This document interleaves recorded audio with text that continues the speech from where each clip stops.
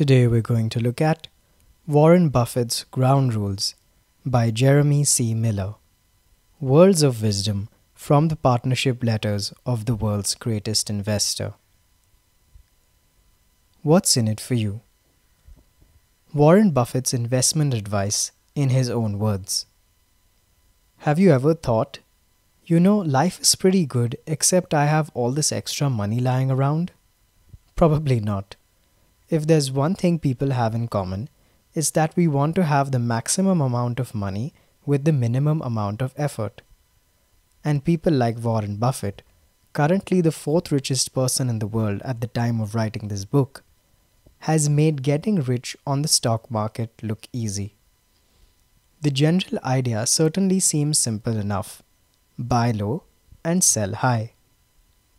But unsurprisingly, getting rich off the stock market isn't as easy as it looks. Luckily, Buffett has left us some clues. When he founded Buffett Partnership Limited in 1956, he began writing reports to his partner.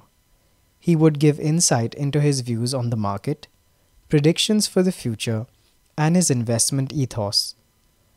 Playing the market still isn't easy, but Buffett's wisdom, compiled in 14 years' worth of his accessible and humorously written letters, is all you need to start a career in the stocks. And who knows, if you're lucky and more importantly consistent, you might even get rich. In the following minutes you'll learn why buying the Mona Lisa wasn't a good financial decision for France, how Warren Buffett did his first arbitrage deal without even knowing it, and why patience is the virtue that matters most for every kind of investor. Idea number 1. Be patient.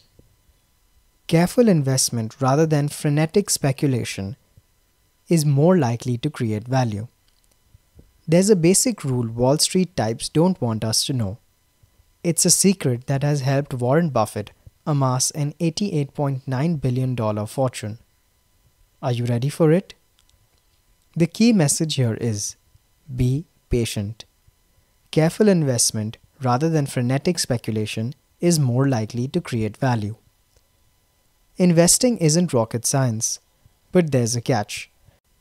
People frequently confuse speculation for investment, but there's a difference. Speculators obsessively follow unpredictable market fluctuations to buy and sell stocks, hoping to get rich quick. Investors, on the other hand, buy businesses based on careful assessment of their inherent value, and then they wait. The well-known billionaire Warren Buffett is an investor. He attended business school in New York, but he hails from the Midwest, and his methodical, straight-talking approach characterizes his letters and overall investment philosophy. Inspired by his mentor, Ben Graham, Buffett figured that the prices of most financial assets, like stocks, eventually fell in line with their intrinsic values. When buying a stock, you're buying a tiny fraction of a business. Over time, a stock's price changes to reflect how the business is doing. If profits are good, the business's value grows and the share price increases. But if the business loses value, for example, there's a big scandal or something, the share price falls. Sometimes, the stock price doesn't accurately reflect the value of a business. Investors who buy shares in undervalued companies then patiently wait for the market to correct itself can't help but make money. The key, though, is to focus on what the market should do, not when it should do it. If you trust that the market price will eventually reflect the actual value of a business, you can expect to eventually make a profit. This will help you to avoid selling just because the market dips. And this patience rewards you with compound interest, which is the key driver of value over long-term investments. Compound interest is the process of continuously reinvesting gains so that every new cent begins earning its own returns. Einstein himself called compound interest the eighth wonder of the world, remarking that people who understand it, earn it, and people who don't understand it pay it. Buffett's favorite story illustrating the power of compound interest involves the French government's purchase of the Mona Lisa. King Francis I paid the equivalent of 20,000 US dollars for the painting in 1540. If he had invested the money at a 6% compound interest rate, France would have had $1 quadrillion by 1964. By now, you might be convinced by the power of investing. In the following minutes, you'll learn how to develop your own investment style. We don't buy and sell stocks based upon what other people think the stock market is going to do, but rather upon what we think the company is going to do. End quote. Idea number 2. Successful investors all have one thing in common. They compulsively measure.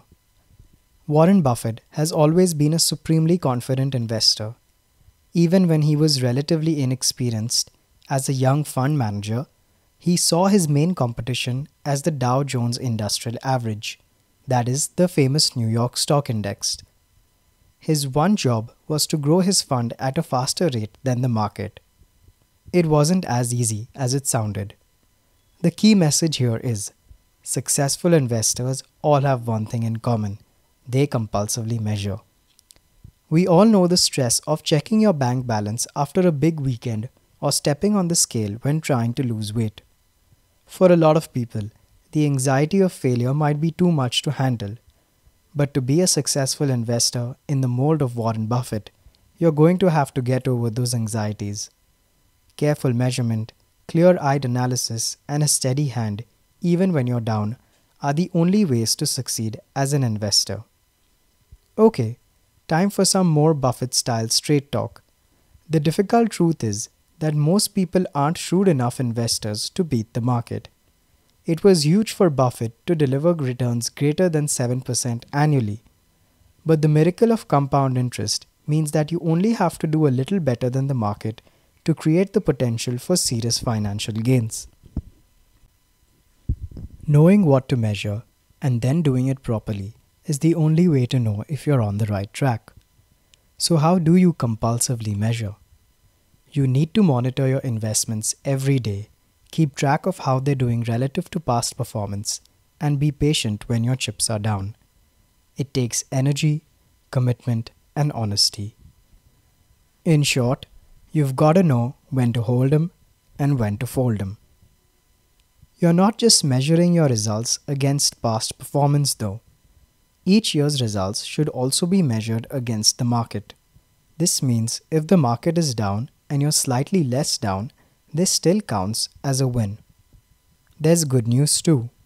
When Buffett was a young investor, doing better than the market was a lot harder than it is now. It's easier today thanks to index funds.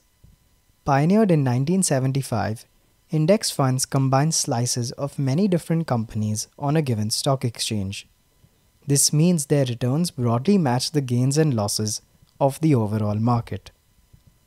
Buffett advises those who don't have the time or energy to devote their investments to buy the index.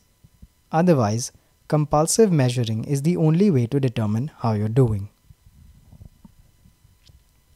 Idea number 3. Young investors should focus on buying shares in undervalued companies, which Buffett calls generals. Once you've got the measuring part down, you can start developing your personal investing style. Remember, each investor is a unique snowflake. Your investing style should reflect your personality, goals, funds, and especially your competence set. So if you're an alpaca rancher, you shouldn't try to get rich off computer chips. Here's more good news. If you're a new investor with less money, you actually have an advantage over investors managing huge funds. This is because you can invest in small companies not listed on the stock exchange, making big percentage gains.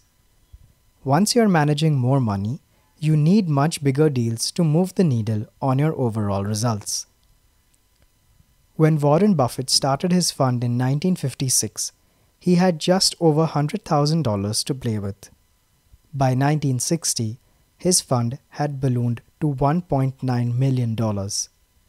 He attributed this incredible rate of return to his focus on small, relatively unimpressive investments. The key message here is, young investors should focus on buying shares in undervalued companies, which Buffett calls generals. Along with his patient temperament, Buffett's best asset as an investor is his skill at determining the value of a company. In the early years, he favored buying generals, which he defined as fair businesses at wonderful prices. This means that the companies were of middling quality, but for some reason priced under market value. Once again, Buffett's patience paid off. Most of the generals he bought stayed in his portfolio for years. Buffett also liked buying shares in companies that were worth more than dead, that is, in liquidation, than they were alive.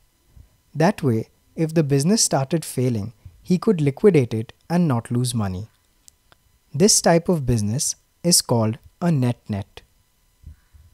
Ultra-cheap stocks and net-nets are not glamorous. In fact, Buffett referred to them as his cigar butts. But 12 years into his career as an investor, Buffett looked back and determined that this category of investment had done the best in terms of average returns. As his success grew, Buffett's definition of value changed. He began looking beyond cheap stock prices towards the quality of a business and whether its earnings could be sustainable. As his experience as an investor grew, he transitioned from buying fair businesses at wonderful prices to buying wonderful businesses at fair prices.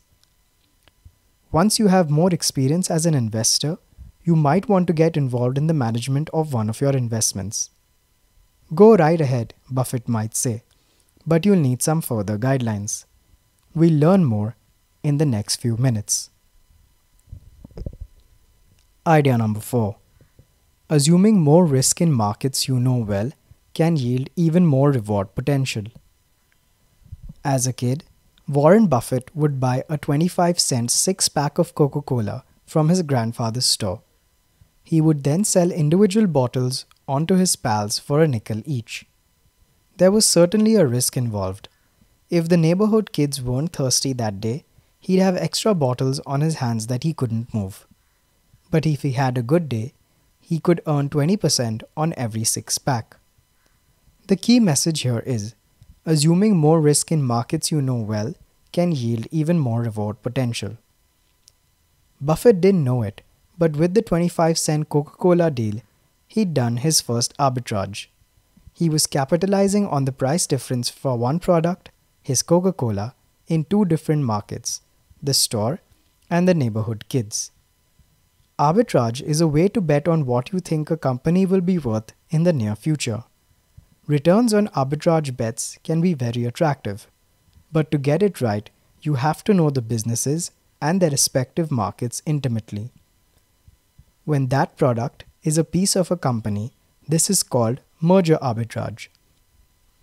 Merger arbitrage were one of Buffett's specialities during his years as an early investor. He would buy stock in a company at one price, betting that it would be worth more once it merged with another company. Returns on merger arbitrages may be enticing, but the risk can be great. That's why arbitrage is usually tricky for the average investor. Unless the deal is in your specialized field and you've studied it inside and out, it's probably best to leave it alone. But experienced investors who don't want to mess with merger arbitrages can also get their control fix with what Buffett aptly referred to as controls. That's when you buy a large enough piece of a company listed on the public stock exchange that you have the right to influence how it's run. As you might imagine, this type of deal can lead to stressful confrontations between company owners and new board members who may demand drastic operational changes. Buffett was vilified for these deals early in his career. He thought he was saving a company by removing the inefficiencies. But as he matured, Buffett stopped getting involved in controls, which could turn out to be messy and uncomfortable with layoffs or firings. His core investment principles have never changed, though. In the next few minutes, we'll learn why the steady hand approach has been the key to his fabulous investment success. Idea number 5. Your methods may change with the market, but your core principles should stay the same. Following the crowd can be an effective strategy. If everyone's running away from something you can't see, it's probably a good idea to join them. But when it comes to investing, it can be problematic. By definition, the majority can't do better than the average. So to be a successful investor, you have to train yourself to go against the crowd. Warren Buffett's investment style reveals that there's only one instance in which you should put your money on the line. That is, when you totally understand the whole picture and the best course of action. In all the other cases, you should pass, even if everyone else is making money. The key message here is, your methods may change with the market, but your core principles should stay the same. Buffett has always been a cautious investor. When he began his career as a professional investor in 1956, the stock market was generally considered to be too high. But instead of correcting itself, stocks continued to creep up. Buffett not only stayed true to his strategy, but he also doubled down on his ultra-conservative investing approach. He knew a correction was coming, he just didn't know when. Meanwhile, other hotshot investors were making big money. In New York, Jerry Tsai had invented a new kind of investment, which took advantage of the general public's new appetite for speculation. Tsai's approach was the opposite of Buffett's. He'd jump in and out of stocks at the drop of a hat. Tsai's approach worked for a while. He earned fabulous sums for his firm, even as his fund lost and gained widely with the market swings. But Buffett remained convinced that it wouldn't last. When the market reached a new high in 1966, Buffett finally acted. He announced that he wouldn't be accepting new partners and halved his performance goal. Miraculously, his fund continued to do very well. 1968 was its best year with a 58.8% return. But Buffett knew when to fold his hand. He was done risking his fortune on a market that was bound to crash. Tsai's end was imminent, and he ultimately saw it coming too. He sold his fund at just the right moment in 1968. In the early 1970s, the Dow experienced its most spectacular crash since the Great Depression. Buffett's net worth was unaffected because he had taken all of his money off the market. Tsai barely dodged defeat, but his investors lost 90% of their portfolio assets. Buffett's courage of conviction is a worthy goal for all investors, if not people more generally. Figure out what you believe in, and when the right opportunity comes along, bet big. You almost can't lose. Final summary. The key message in this book is, it's not impossible to make money on the stock market. In fact, anyone can do it. But it's not something that will happen overnight, and it won't happen if you don't take it seriously. With Buffett's tips on careful measurement, consistency, and most importantly patience, you too can become a successful investor. This is the end. Thank you.